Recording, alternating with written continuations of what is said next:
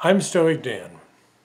The scholars in the modern Stoicism movement have described that it's okay to have money.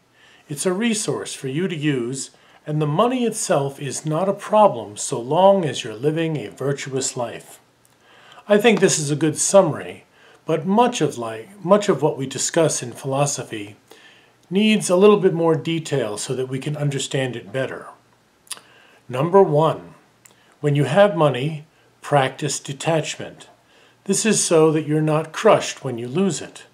Number 2, when you lack money, treat it like an obstacle and work on it instead of suffering over it.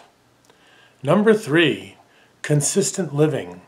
The ancient Stoics talked about living a consistent life, and this in part means not living beyond your abilities.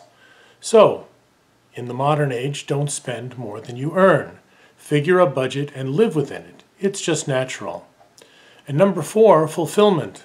If you're earning money and it starts making decisions for you, so to speak, then you're missing out on the fulfilling things in life, like friends and family.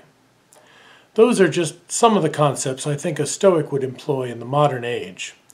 Ward Farnsworth, who wrote a book called The Practicing Stoic, he says, money and our fascination with it, greed, tend to make us ridiculous and to cause much misery to ourselves and to others. The Stoics hold that attachment to wealth has predictable consequences.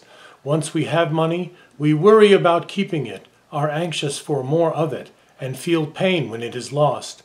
We feel a desire for more of whatever we have and gradually value all sorts of things more highly than they are worth. Thanks for watching.